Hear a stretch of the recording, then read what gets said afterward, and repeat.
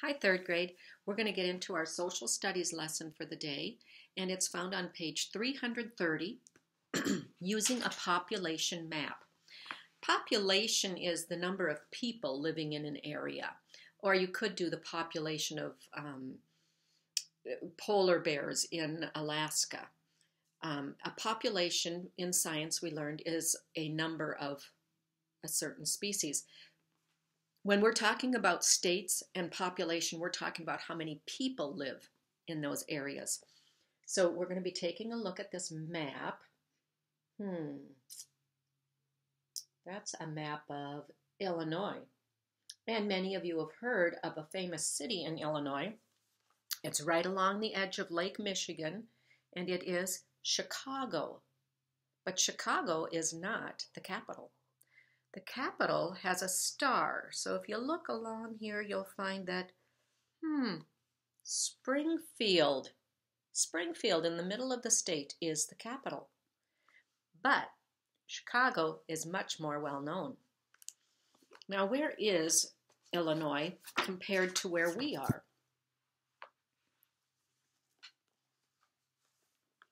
In the back of our social studies book, we have a U.S. map.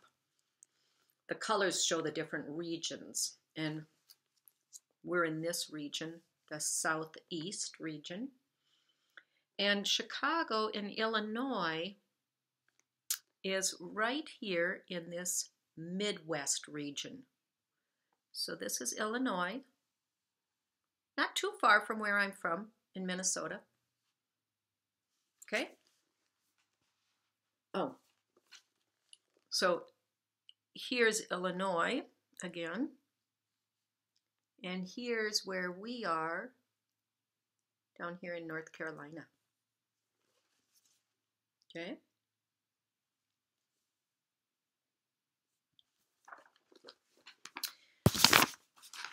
It's just a good idea to kind of look and see where we're at, what we're talking about. And you know, Illinois is not a country, it's a state. There are 50 states in the United States. North Carolina is one. Illinois is another. Minnesota is another state. Okay. So let's go to page 330 and we're going to read why it matters. As communities change, so do their populations. Population maps can show you where most people live. People are not spread out evenly on Earth. Different areas have different population densities. Population density is the number of people living in an area of a certain size, such as 1 square mile. So they would count the number of people who live there. And if there's only a few, that's not a very densely populated area. If there's a lot of people, like in a city, that's a very densely populated. A square mile is a square of land that is 1 mile wide and 1 mile long. Places with higher population densities are more crowded. Cities usually have the highest population densities. So cities like Charlotte or Asheville, they have a lot of people in a small area. And then when you move out into the country, you might drive for a long while and not see very many houses at all. They have a very low density. Maybe there's farm fields. Maybe it's out in the country. So we're going to practice. Use the map of Illinois' population density on page 331 to answer these questions. Now, when I said Illinois, that was possessive. We're talking about their population density. Because we know that if we just say Illinois, there's no S. But if it belongs to Illinois, then it's Illinois' population density. Okay, a little bit of grammar. So let's take a look. Number 1, the map key shows 4 population densities. Here's our map key. It's colored 4 different colors to stand for the density. So Which color is used for the highest population density? The biggest amount of people in the area. It would be the bright orange, just like we would expect near Chicago. And there are some other bright areas: Bloomington, Illinois, Springfield, Illinois.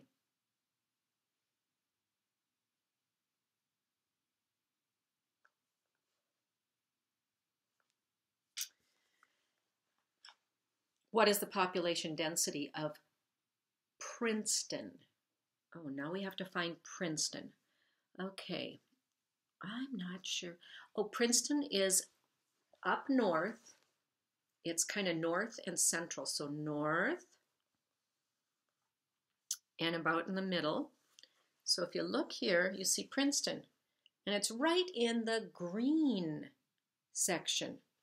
So when I look at the green, it says less than 50 people per square mile. Maybe that's farm area. Maybe that's out in the country. There aren't a lot of people living in that area. Number 3, which has a higher population density, Jacksonville or Springfield? Well, we already found Springfield, and it's got the bright orange. So now we have to find Jacksonville. I'm looking for Jacksonville. I look around. I find it right here. And it's right on the edge of green and yellow. So it may have 50 or less, or maybe 50 to 100. It's right on the edge. It's like the farm that's right on the edge of the little town. So which one has the greatest, the higher population density? Higher.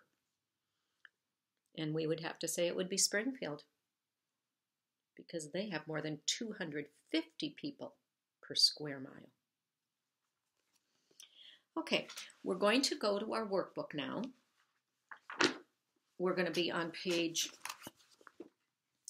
88, where we see a map, but there's no color. So we're going to have to look at our key over here and see what our different shadings mean. Now notice this is a population map of Kentucky. Kentucky is another state. Kentucky is right above Tennessee. And it's also bordered by Virginia, West Virginia, Ohio, and Illinois, and a little bit of Missouri. Now, if I look at that in my book,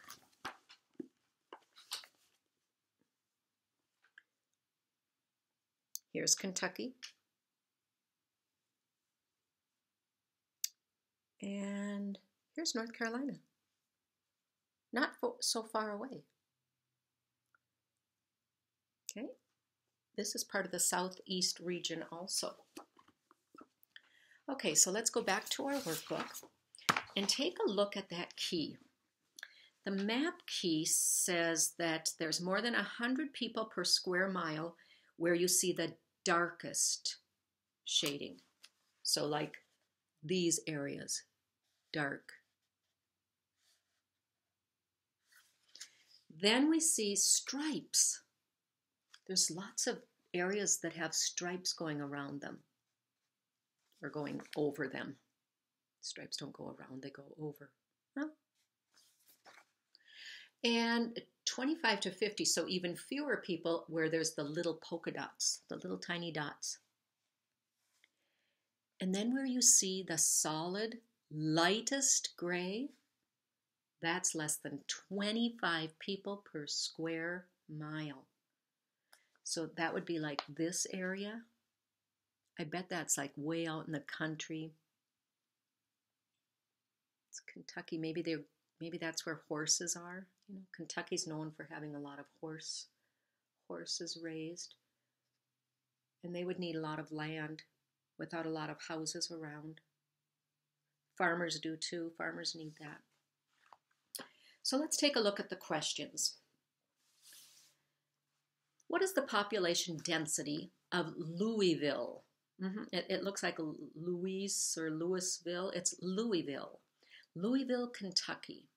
Now, Louisville, Kentucky, I'm going to have to look for it. When I look for Louisville, I see that it's right on the border of Indiana. But I'm interested in the shading. And I look at my map, and that at my map key, and that tells me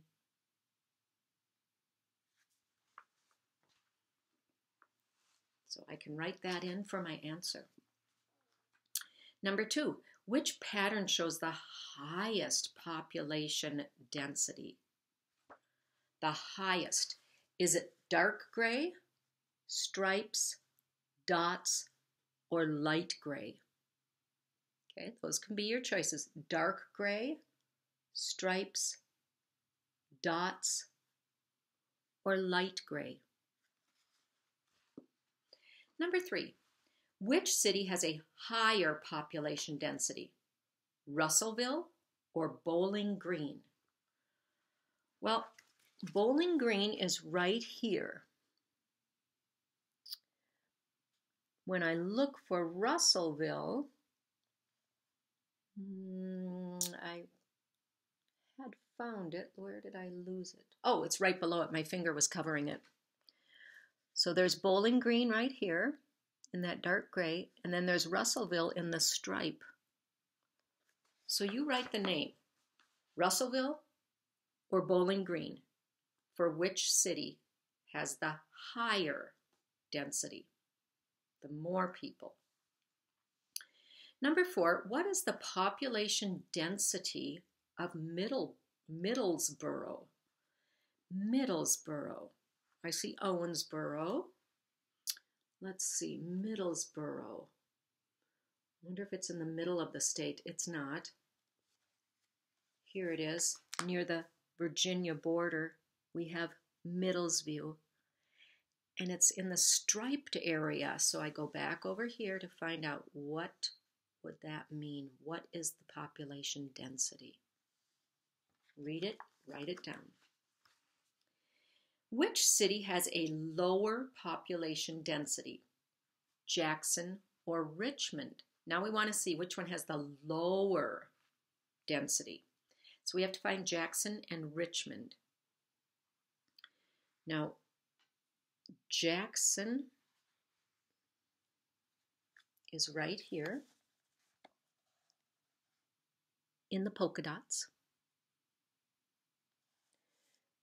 Richmond is over here in the dark gray. Which one has the less number of people?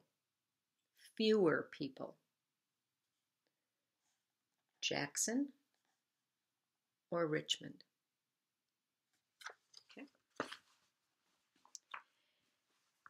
And now I'm going to take a little bit of time to read our gal who's going on a trip. She might need to look at a population map or a road map. Amelia Bedelia. And the chapter is called Neither Here Nor There. Are we there yet? Asked Amelia Bedelia. Her dad looked back at her in the rearview mirror. Then he said, "That's the best thing about roaming around. Since we don't have a destination, wherever we are, we're already there." Wherever we are, we're already there. Because they don't have a specific place they're going to. Amelia Bedelia had to think about that for a minute. Then she said, "Well, if we're there, what can I do for fun?" Her mother reached into her travel bag, pulled out a book, and handed it to her. Amelia Bedelia flipped through it, but there were no comics, no puzzles, no stories. "You should get your money back, Mom," said Amelia Bedelia. All the pages in this book are blank. I know, said her mother. It's a journal. What's in it is up to you. You can write in it, or draw in it, or both. It will be your record of our vacation, like a diary. Her mother handed her a brand new box of colored pencils, too. This feels like homework, said Amelia Bedelia. It can't be, said her dad. You're not at home. Well, she couldn't argue with that. It'll be fun, said her mother. Years from now, you can read it and remember what you were thinking and feeling. They turned onto a big highway and drove along the lots with lots of other cars. They listened to the radio until the last station faded into static. Then Amelia Bedelia noticed the noise that became the soundtrack of their trip. The hum of tires on the road, accompanied by the wind rushing by her window. Sometimes they passed other cars. Sometimes other cars passed them. Uh-oh, Amelia Bedelia is making faces out the window.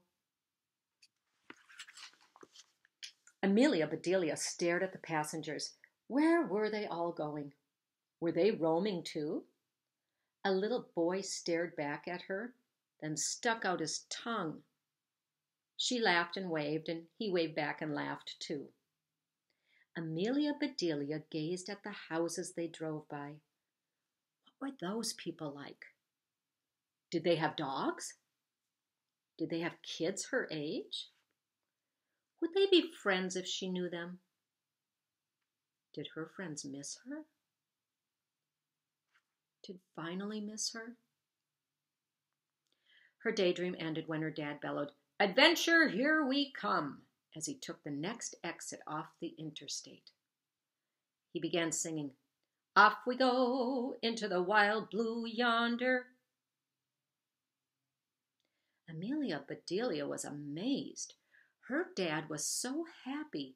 He always sang the wrong words when he felt goofy. They had to drive much slower now because they were on a 2-lane road. They drove past old houses and farms and barns. They drove by cows and sheep. They crossed a bridge and parked. "We must be there," said Amelia Bedelia. "Exactly," said her mother. "Lunch will be served on the bank of that stream." I think this is probably in an area that does not have a high population density. They're out in the country, in the farm fields. Amelia Bedelia's father grabbed their picnic lunch from the trunk and pulled out a blanket for them to sit on. "This will keep the ants from joining us," he said. Too bad, thought Amelia Bedelia. She kind of wished that some of her aunts and uncles and cousins had come along to keep her company in the back seat. It was times like this that she really wished for a brother and really, really, really wished for a sister. After lunch, her mother made an announcement. "I was up late last night and early this morning packing. I'm taking a nap. Amelia Bedelia, you are in charge." Then she closed her eyes and put a floppy hat over her face. Amelia Bedelia buckled herself in. Her father leaned over and pointed at the map. "We're right here," he said. His finger was on a picture of a tiny picnic table. "Hey," said Amelia Bedelia, "why didn't we sit at that table? It would have been better than the ground." "There was no table, Amelia Bedelia," said her father. "That picnic table is just a symbol." Like a map key has symbols, a picnic table is a symbol for a rest area where you might be able to sit and have a picnic area. "Look in the little box in the corner of the map. That's the key." Amelia Bedelia wondered if her dad needed a nap too. She's thinking of a cymbal. Have you ever heard of cymbals that crash together? They play them at bands, like the drummer. That's what Amelia Bedelia was thinking. She's got the words mixed up. Cymbal and symbol. Her dad meant symbol spelled with an S, but she's thinking symbol spelled with a C. They're homonyms. They sound the same, but they're spelled differently and have different meanings. Homophone, sound. Homo means same. Phone means sound. A cymbal wasn't anything like a table. She knew that because she had tried playing the cymbals in the school band. And there was no box on the map. It was flat. Plus, who needs a key? You need a key to lock a door. But you don't unlock a map.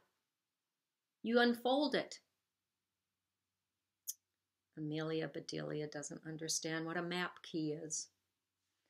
Amelia Bedelia's father started the car and pulled back out on the road. Well, so far so good, he said. Not really, said Amelia Bedelia. We haven't gone so far, and it hasn't been so good. So far so good. Ha, came a laugh from under the floppy hat. Amelia Bedelia looked at the map again. The road they were on went through a green patch. She looked up and saw trees on both sides of the car. She noticed a square in the corner of the map filled with tiny pictures.